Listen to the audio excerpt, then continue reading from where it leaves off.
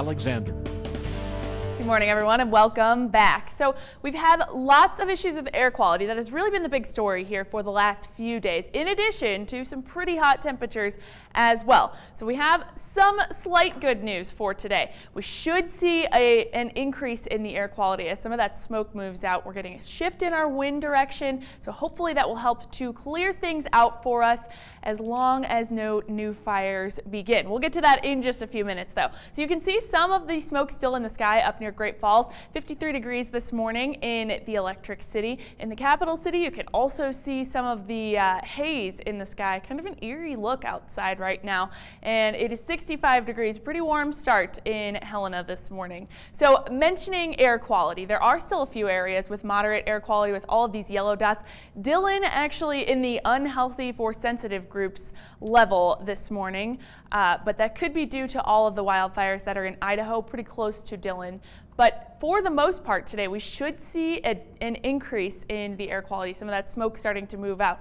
You can see this high pressure ridge that's been over Montana the last few days starting to move off to our east, and we're getting a shift in the wind direction and lower pressure, which should help to clear out some of the smoke that's been building up for the last few days, and that's going to bring us some more windy conditions as well.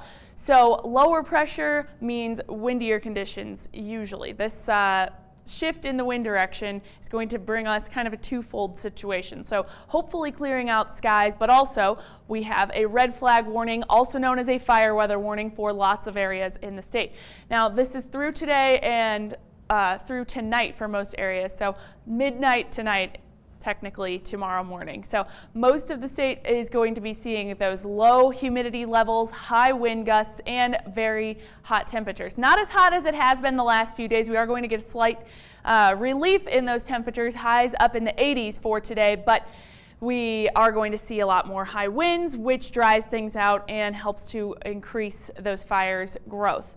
So looking at the radar this morning, there is a little bit of moisture moving through central Montana near Lewistown, but things are going to stay generally dry for central Montana today. We're not going to get a lot of rainfall. There is going to be some isolated thunderstorms through southern Montana moving through eastern Montana this afternoon and evening. That evening pop-up thunderstorm activity, and then tomorrow northern and north central Montana are going to get some of those isolated thunderstorms, including Great Falls.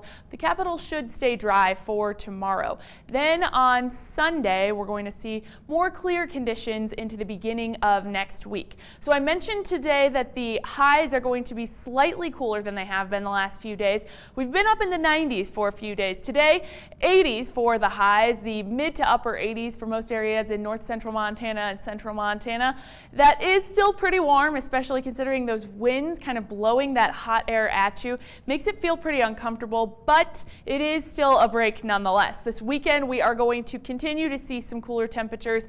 That rainfall, the isolated thunderstorms in the north central part of the state for tomorrow as well. Sunday is going to be even cooler, temperatures in the 70s, but then for the beginning of next week and into the rest of next week, we're going to see that heat gradually building back up. Temperatures in the 80s for Monday, and then by the middle to end of next week, high 90s and potentially triple digits.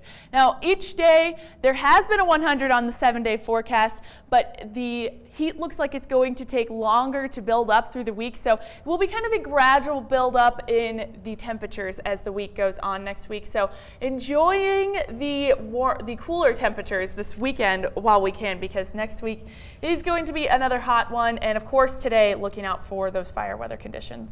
Absolutely. Yesterday afternoon I stepped outside and the winds it was just so noticeable. Right. The heat that was associated with that wind. And the heat just blowing at you with the wind too. Yeah, just compounding. To see 100 degrees on there is kind of hard to believe. I know. It's there. All right, Katie, thanks so much.